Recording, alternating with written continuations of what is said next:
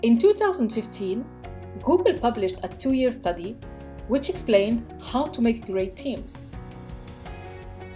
There were 5 major dynamics: psychological safety, dependability, structure and clarity, meaning, and impact. Among them, psychological safety stood out the most. Harvard Business School professor Amy Edmondson coined the term psychological safety. According to Edmondson, psychological safety is a belief that one will not be punished or humiliated for speaking up with ideas, questions, concerns, or mistakes. Do you think your workplace is psychologically safe? Are your meetings silent, or people interact and ask questions? Does the team bounce off ideas, call for action, or solve problems? Or are they quiet and no one voices their opinions? In this video, we are going to discuss psychological safety and how it is essential. Be sure to like this video and subscribe to our channel. Psychological safety is a zone which allows the members of the team to share their belief, admit mistakes, and be curious without being exposed to interpersonal and social derision. Interpersonal threats prove to be a great hurdle for innovative ideas and developing capabilities. These threats can be directed to the person as incompetent, ignorant, or disruptive. Research shows that such environments stop creativity, talent, skills, and active learning in the workplaces. So, why psychological safety is important? Psychological safety is significant in all aspects of the workplace. It is the foundation of a high-performing team. Psychological safety enables better companies' growth, faster adoption of market trends and technologies. It is beneficial to be aware of your employees' shortcomings in a psychologically safe environment, so you can detect problems early.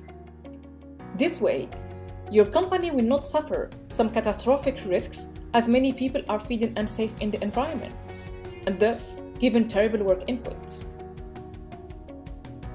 Psychological safety in workplaces also helps in bonding and quality teamwork.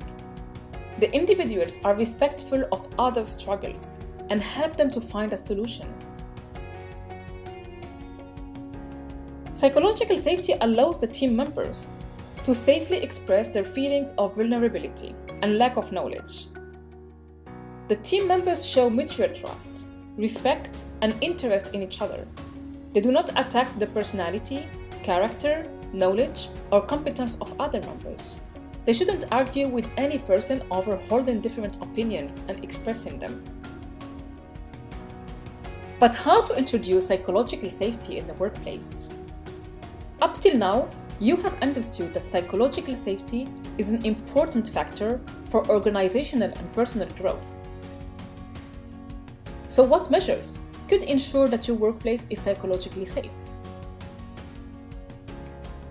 First, encourage listening. The leaders should encourage active listening.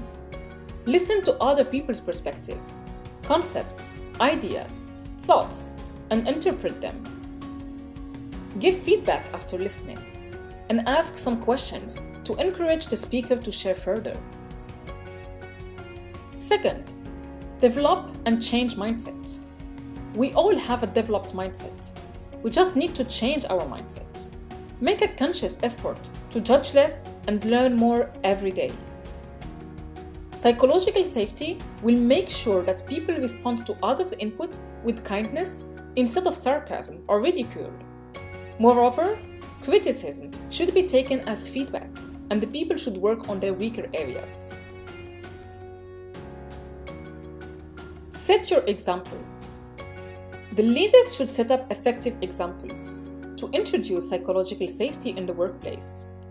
They should make inclusive decisions, ask the shy ones to speak their opinions, and constantly ask for feedback. The best thing is that the leaders accept their mistakes and respect the different opinions of people. They also should be more approachable so the employees could ask questions without feeling intimidated. Create the environment. The leader has to create a psychologically safe environment. They should ensure that no one judges other people. They do not interrupt or try to change each other's opinion. Everyone should be accepted, and problems should not be blamed on any person. They have to fight against the mistakes and problems instead of fighting with each other. Acknowledge others. Everyone needs acknowledgement of their work and ideas to feel psychologically safe. The leaders and team members should encourage listening to crazy ideas and suggestions. They should also provide positive feedback for good tasks to create better relations.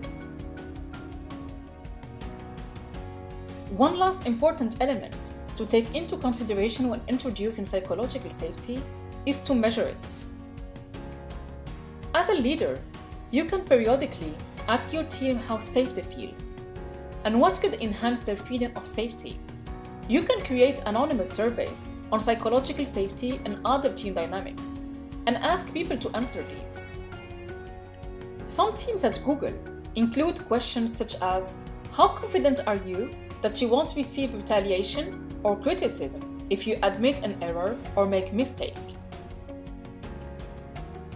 If you create this sense of psychological safety on your own team starting now, you can expect to see higher levels of engagement, increased motivation to tackle difficult problems, more learning and development opportunities, and of course, a better performance. Building a high-trust team is a journey. It begins with the leader being really clear on what behaviors are required to improve team performance. Leaders who have the skills to not only creating a mentally healthy and supportive environment, but who are not afraid to push people out of their comfort zones. Of course, this takes time and commitment. Stick with it, and you'll have a powerful group of collaborators who work together for the good of the team, even during tough times. That's our wrap of psychological safety. Does your workplace ensure psychological safety? Let us know in the comments below. And don't forget to give us a thumbs up and subscribe to our channel. Thanks for watching.